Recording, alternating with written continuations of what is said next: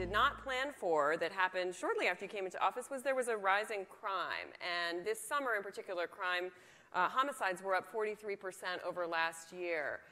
What do you think is causing that?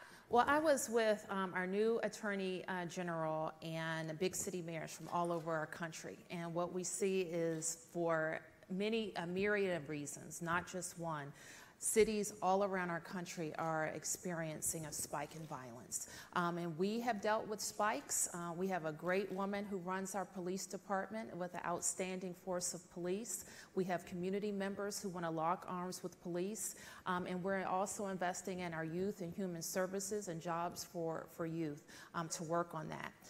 And one thing, we think our city is going to be in the forefront of the community policing issue in the months to come.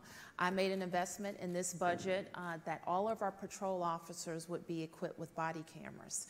So we're attacking, I should say, and making sure that we're making our neighborhoods safer and stronger with a real comprehensive approach. When you announced some of these changes, there were some protesters at this press conference, and things got tense and they got rowdy, and you sort of put your foot down and you said, "I will not stand down or be scared away." Right.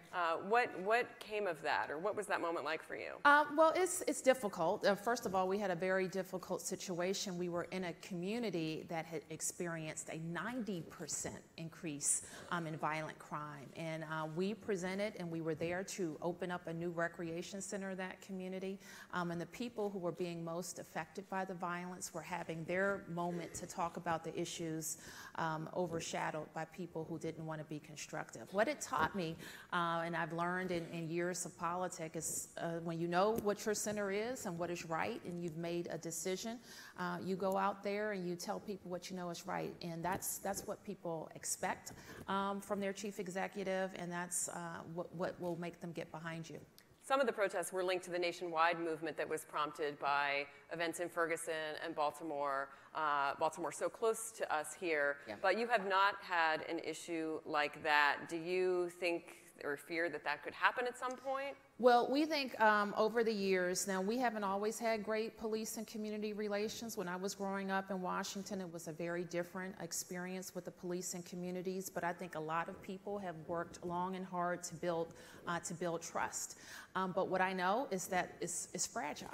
And you always have to make sure you're investing in training of officers, and that officers are in communities when in good times, and that officers and officers and our community members get to know each other.